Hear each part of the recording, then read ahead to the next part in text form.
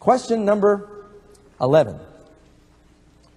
Should I keep Sunday in honor of Christ's resurrection? Well, once again, friends, I told you, that sounds really nice, but there's no scripture to do that tells us to do that. You know what I think is really peculiar? Now, when I first learned the Sabbath truth, I was upset. I went to church on Sunday. I used to go to church on Sunday like a lot of you and some of you who are viewing right now.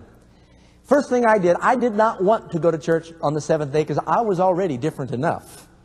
Thought, I don't want to be that peculiar. And I went to some of my friends that were Sunday ministers. And I said, why do we go to church on Sunday? Give me some evidence. I didn't want to believe it.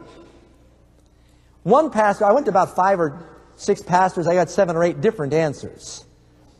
One of them said, we keep Sunday in honor of the resurrection. I said, okay, where's the scripture? He said, well, there is no scripture, but we have a long-standing tradition. Then I remember what Jesus said, you set aside the commandment of God in order to observe your tradition. I went to another minister. He said, we're not under the law anymore. We're under grace. I said, does that mean that we're supposed to break the 10 commandments? He said, no, we're supposed to keep 9 of them.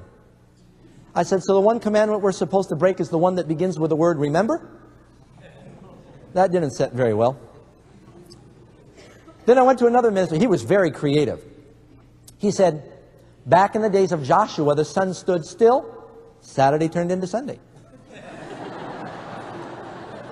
I said, oh, that's clever. I said, then why did Jesus still do it on the 7th day and everyone after that time?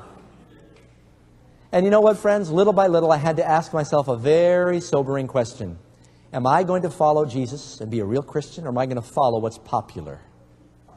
Am I going to follow the world and its traditions, or am I going to follow God's Word?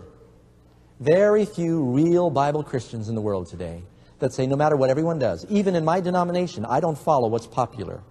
I want to follow what the Bible says, because I will answer to God someday, not the pastor.